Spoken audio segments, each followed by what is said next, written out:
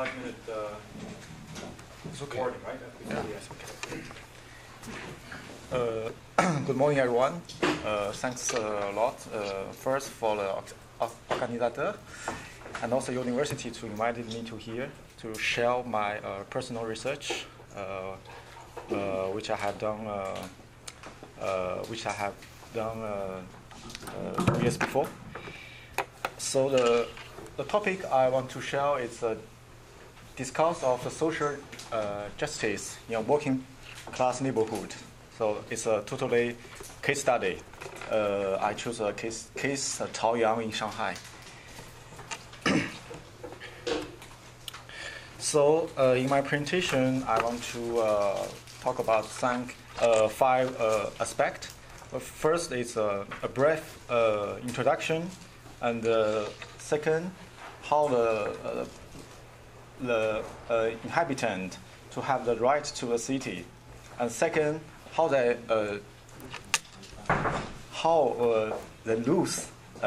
lost the right to the redevelopment. The last is construct how the sense the feeling social injustice was constructed by the local people themselves. And the last one is a conclusion. So why we choose Caoyang as a case study?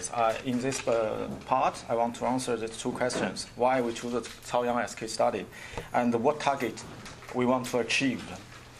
Let's look at first the situation of the Caoyang village.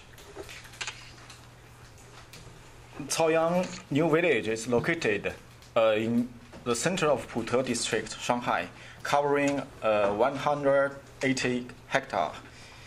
This area was one of the largest industry districts in Shanghai suburb before the year 1949. Those first inhabitants count only 1,000 households in 1952. However, today it's become a large-scale residential district in downtown, which over 20,000 households and nearly 100,000 inhabitants in the years 2010. So in this map, we can see. So here, if you know some about Shanghai, this area in red, in yellow, it's concessions, foreign concessions in Shanghai. It's a French concession, international concession, and Japanese concession. We can see these parts can be, we see the downtown. We have really city centers before the 1949. And this is a district, Puto, and our seat, the Caoyang village, is here. So it's quite far from the city center in the 49, in the years 1949.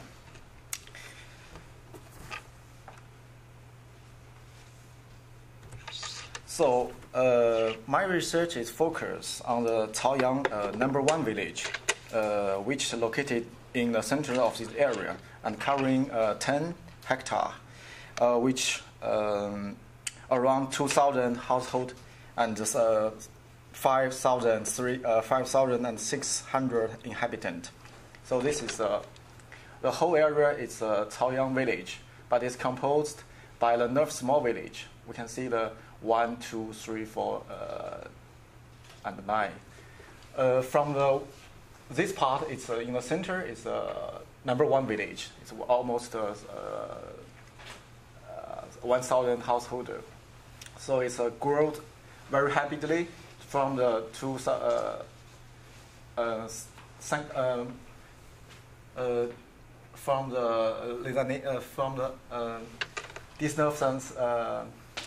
sorry for my French accent. I sometimes I confuse the French and the English. So from Yang study in Paris, so he speaks French. So I'm sorry. So from years this how to say, from years 1952 to 2010.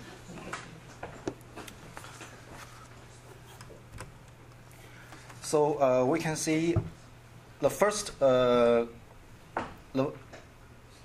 village, number 1. It's the first working class village constructed by the Chinese Communist government in the 1950s. In this demonstration, project, the government wanted to show that the Chinese Communist Party concerned a lot about the class living conditions of the working class. And in this new China, so we taught new China after the 49, the working class could be considered as a master of the society. Caoyang used to receive a large number of the foreign visitors every year since its completion, which has a great honor for the first generation inhabitant. So we see this image.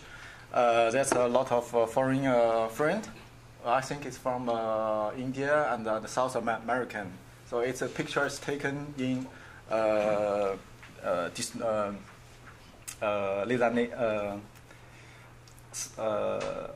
'60s. I think it's the taken in '60s, the year '60s.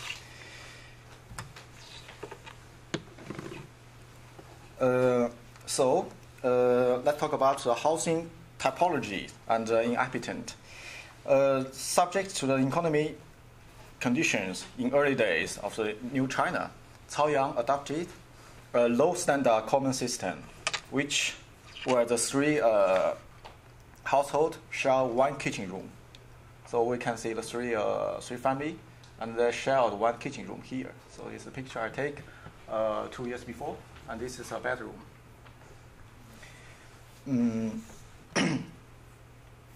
House in this system, house property right was owned by the state. House was allocated by the work unit. Work unit in China, which is the state owner enterprise, and the inhabitant pay a low monthly rent, and the house management office, 房管所, was in the charge of housing maintenance.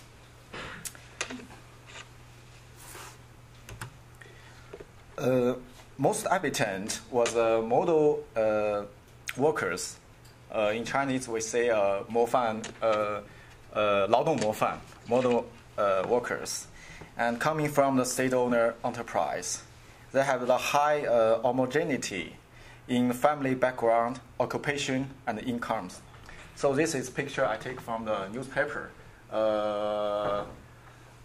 We can see how happy they are when they in the first day they moved to the new village. So this is all the workers, but model workers in the state-owner enterprise. So this is a new newspapers published in 2 years before. It's anniversary, 60 years of this new village. So, from this brief introduction, I want to ask, the question is facing the decline of the physical environment and the pauperization of the population. How could Caoyang avoid being demolished in the urban renovation since later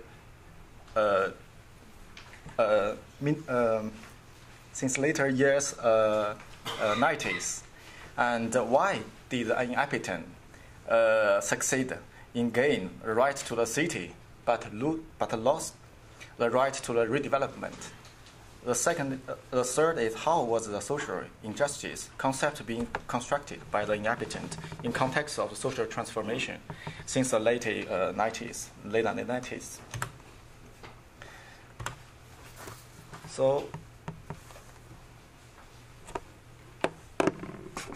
since the late 1990s, many developers are interested in the urban renovation project in Caoyang district due to its good location, especially to the metro planning nearby.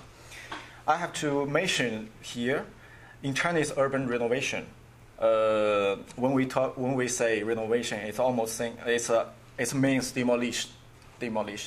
So this outcome was that many communities was demolished and original inhabitants have to move out to the suburb.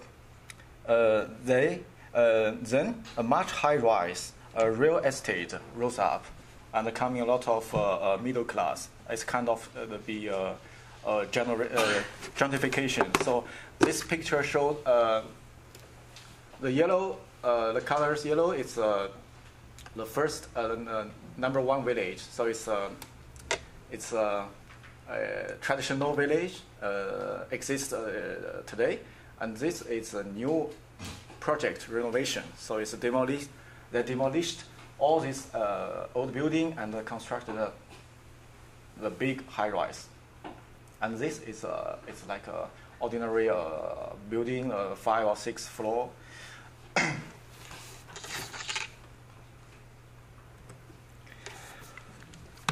So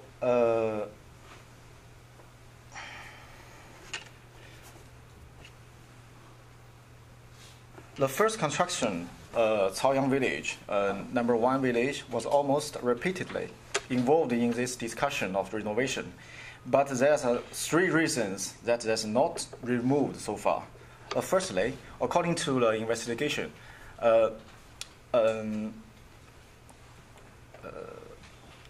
almost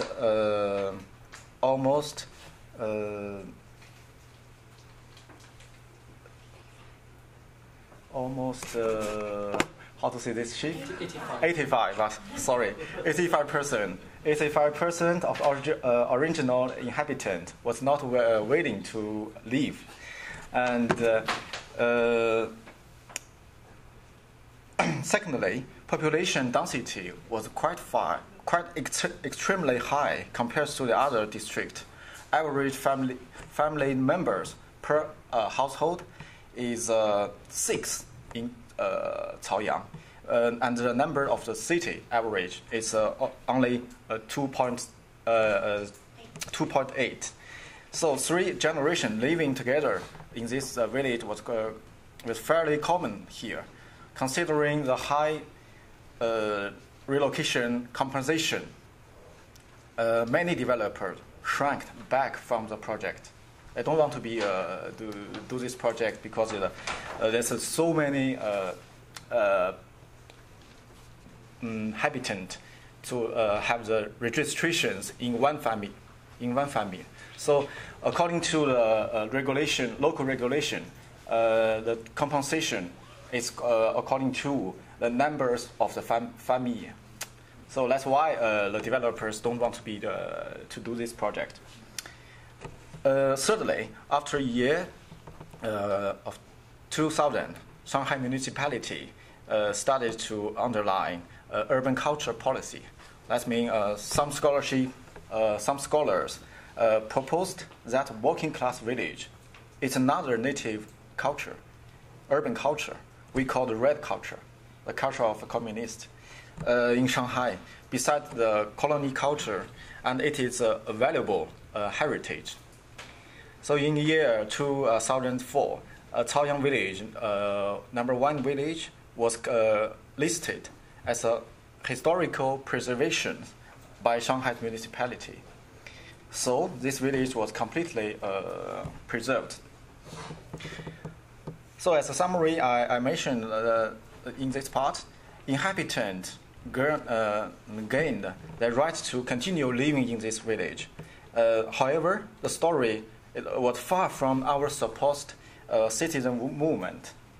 It was affected by many objective factors, such as household population, and by marketing factors, such as increase of the relocation compensation, and also by the government wish, such as the red culture promotion.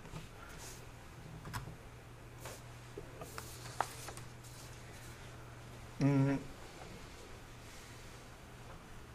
the second part, I want to mention that the habitants have the right to the city, but they're not happy. Again, the right to the city in the Caoyang didn't make the local people happy. In the interview, the inhabitants saw themselves as the bottom of society. How come this kind of feeling? They have this kind of opinion. During the 2-year field work, we found the inhabitants earned the right to the city, while lost the right to the redevelopment in a context, the social transformation. First, for me, they lost the right to a job. In the middle, the years, the 90s, the reform of the state-owner enterprise led to mass factories closure and brought a huge amount of the laid-off workers in Shanghai. The workers from the labor-intensive industry, such as the textile and the hardware, like Caoyang, was strongly affected. According to the statistic from the Inhabitant Committee in years 2010, employment ratio in Caoyang existed 8%.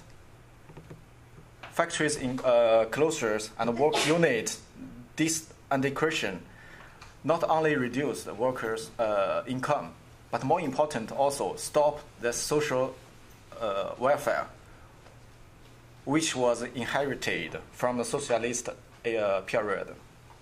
Many workers above 50 years old lacked the skill, professional skill, to find a new job. And the second, I think they lost the right to the spatial management. That means spatial management. Since the late 1990s, mass rural migrant shift from their hometown to the east coast cities, including Shanghai. All the district degraded in the downtown attract a lot of a large number of these people due to the poor housing qualities and the low rent. According to our investigation, Caoyang experienced an increase of the migrant from less than 1%. That's in the year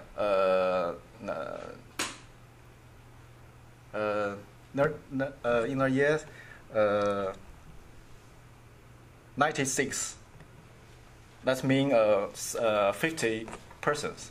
50 persons migrant, rural migrant in this village, to 40%. That means 1,800 persons in the years 2010, especially after years 2000. The average accelerations reached 27% 1 year. This means migrants come mainly from the less developed area, such as North Jiangsu, Anhui, and Henan province. Retain their lifestyle. They raised many conflicts with the local people in aspects of public sanitation and the neighborhood relationship. So the slide is a little bit late.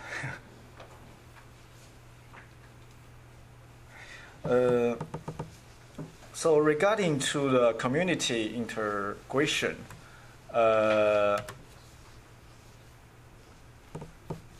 integration. On one hand, local people they don't like a migrant, as migrant was careless about public sanitation and brought a security problem as well.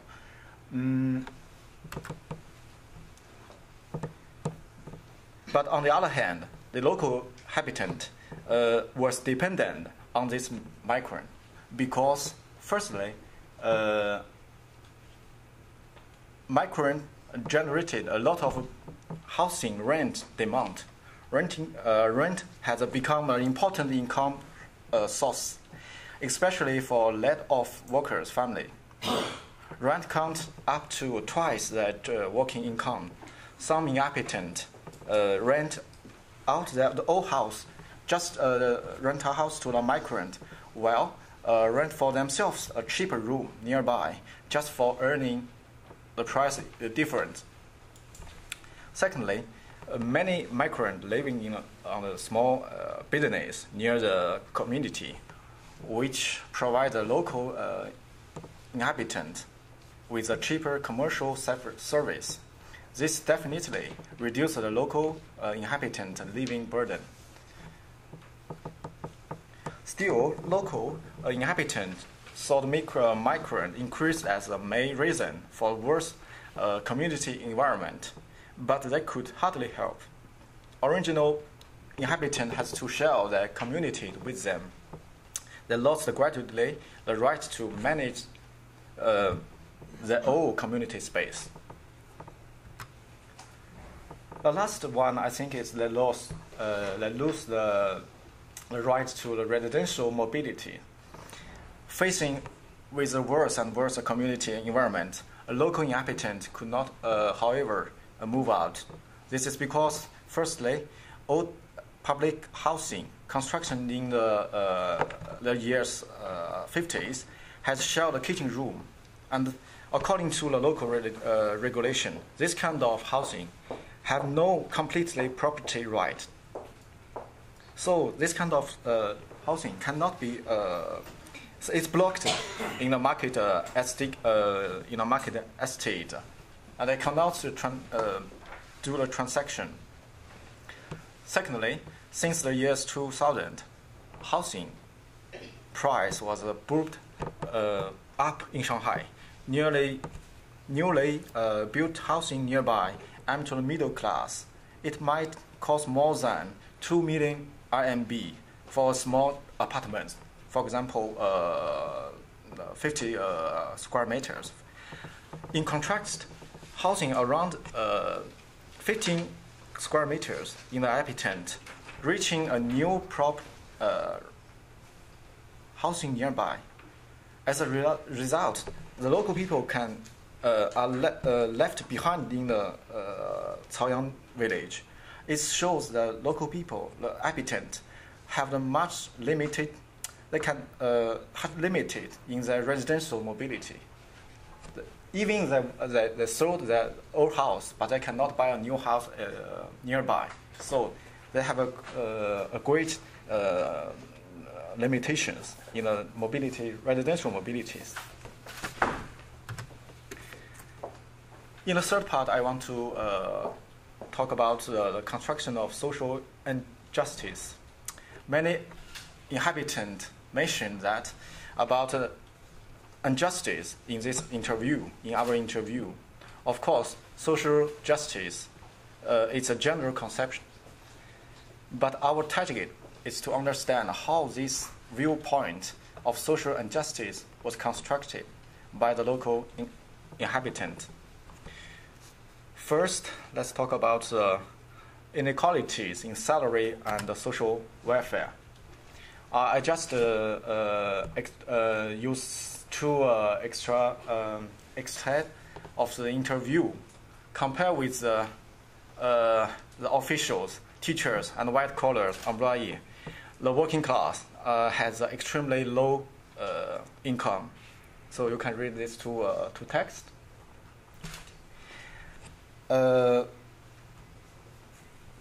I think the two texts is interesting. Just so the ambiance, how the local people thinking in this new periods of social transition. Second, I want to talk about the inequality of the spatial occupying. Caoyang was a working class neighborhood where living many model workers and company leader. This village has a very good fame. Later on, people keep on move out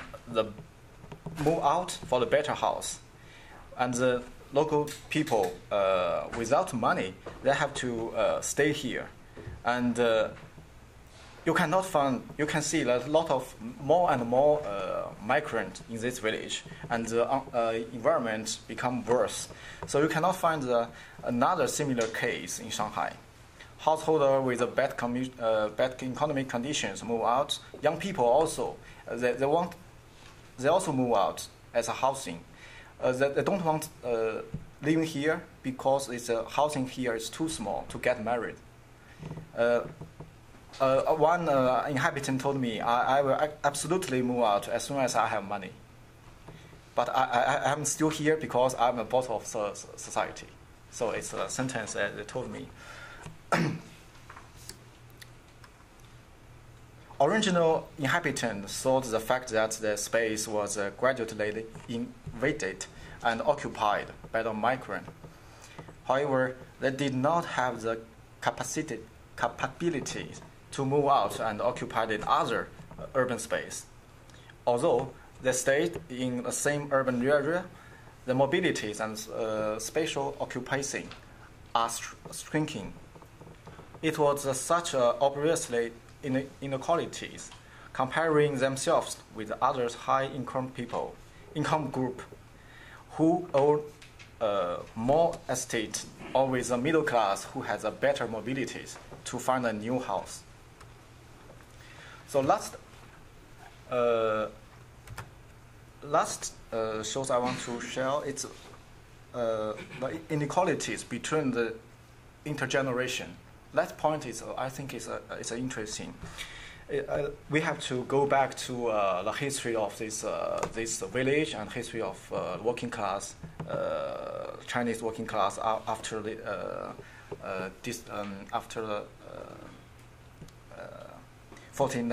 year 1400. Another special injustice issues come from the challenger ideology. Inhabitants could not understand so far why that their father generation was respected by the whole society as a working class and as a master of the state period, as a master of state in the socialist period. However, today they become laid-off workers, and even the public media try to avoid concern on them. They were forced to share one community with a migrant, imprint as a new urban poor class. Moreover, due to the poverty and being not able to buy a new house, the children, the third generation inhabitant in Caoyang, was not able to marry. So for the Chinese people, it's a big problem. So in China, normally, the young couple have to buy a new house before getting married. But housing is extremely expensive now, and especially in the big city like Beijing, Shanghai, Guangzhou. The young couples usually get financial support from both family, from them and from the family of their wife. If the family are not rich enough to get the house, the young people usually will have to delay the marriage. So I will reach the conclusion. I will give some summary very rapid.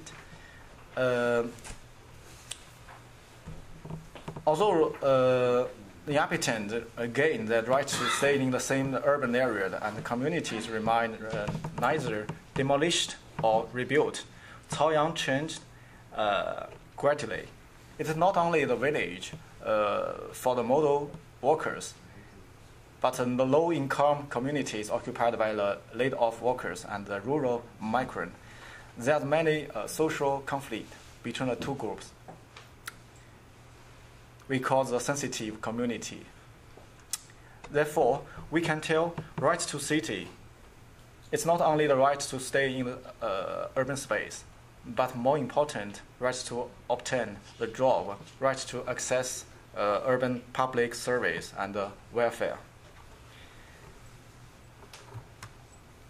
The inhabitant understanding of the social justice jump from the inequality to the injustice. For me, the formal focus more on the comparisons between the other groups, and meanwhile, the later challenges the social system and the ideology. That's mean why the working class decline or today. They don't understand. They don't accept it. Thirdly, in the procedures of inequalities generation, what roles does the space play? For me, there's 3 element. First, the space amplify the social inequality. Caoyang become the village or the habitations for the low-income class. Inhabitants are more and more isolated with the less and less mobility. The second, I think the space also can generate the local life. That means to local inhabitants, the communities provide cheaper commerce and the public service. To the migrant, it provides the convenient transportation, job opportunities, and the low-rent housing. And space raised also the social movement. Is that the space raised the social movement? Is a question I want to ask.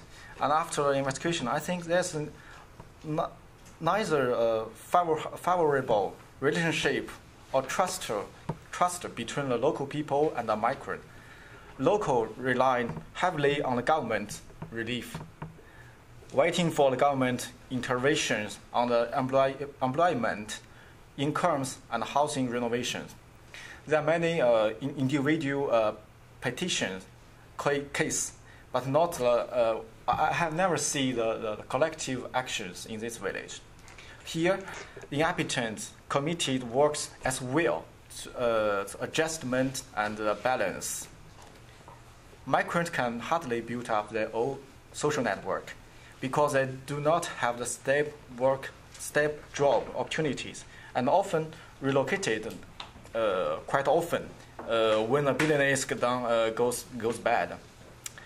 Besides that, they have no right to buy a housing, because according to this regulation, local regulation, this kind of housing without the complete property can only sold for the Shanghai people, for the people who have the local registration hukou. So for this migrant, they have no chance to accede to the property of housing. So they relocated.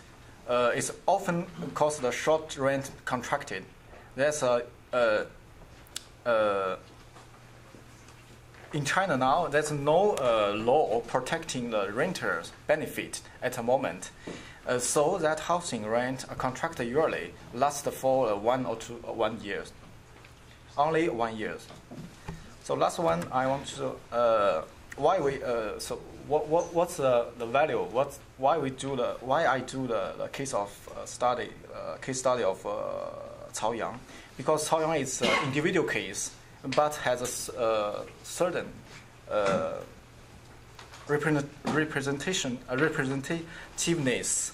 Worker village was the most common public house former after years 49. In Shanghai and another Chinese industrial city like Shenyang, Dalian, and a lot of cities in the North China, we have a lot of kind of this housing. All this village was confront with the community decline since the state-owner enterprise reform in later 90s, in the years 90s. So I leave the time for the open discussion. Thank you.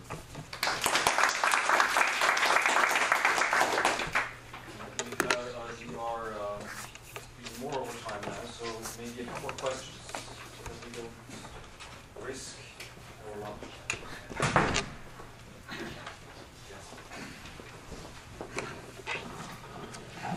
Thank you for your presentation. I enjoyed it very much. Actually, I'm not raising a question to you, and I just want to add a few words about this research, because I used to have a close friend who did research also on this type of community. And it's interesting if you think about those current inhabitants of this village. Am I right that this current local inhabitants is already the third or perhaps the fourth generation of people living there? Yeah, that's almost at least 3 generations. Yeah. At least. Yeah, at the very beginning, when this project was developed by the government, it was aimed at to kind of slum cleansing. So most of the people, the first generation of the inhabitants of this village was themselves migrants, and the majority of them were living in shacks along the Sutu Creek, and it was the municipal government who wants to relocate them to the kind of institutionalize their housing. And so it's just interesting to see after a few decades how things changed. They got stuck there. Yeah, it's an interesting case. And the second point is that I have some friends who have done research about the socialist residential transformations, especially in Eastern Europe. One of them did a very brilliant job about Bucharest.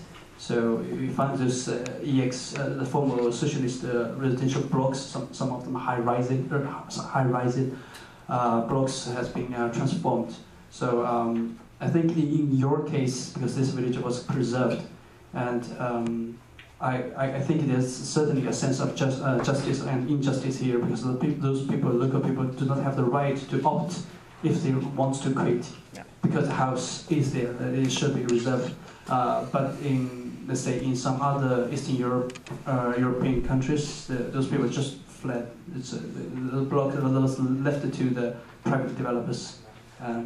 Well, I cannot compare it with, in simple words, with whether it's good or bad, but it could be interesting. Yeah, thank you.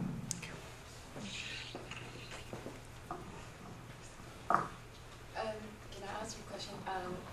I learned that from Shenzhen case, there are lots of the new village housing. They build a high-rise, which have a lot of support by the Shenzhen municipal government. But how about the attitude of the government in Shanghai nowadays? Would they do something in order to move to redistribute the land in the city? Or, for example, in Shenzhen, they will free the land, and then in order to pull everyone to the high-rise in Shanghai, I guess the land is really in a high demand. Actually, I use the word village, Caoyang village.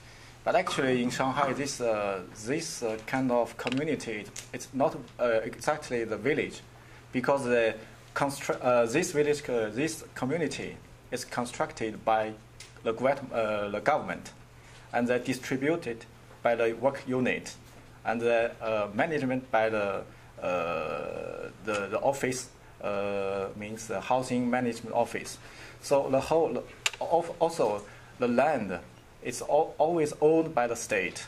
So it's totally different with the village, rural village, and the village in the city. So it should be the two system, I think. So I talk about more the village in Shanghai. It's a kind of urban community. So for me, the government can be. It's more easy for government to renovation, to do some renovation project, and even to demolish this community, because the land is owned by the government. It's I think for the like in the case in Guangdong or Shenzhen, there's a lot of villages owned by the collectivity, rural collectivity. It's more complicated. Well, thank you very much.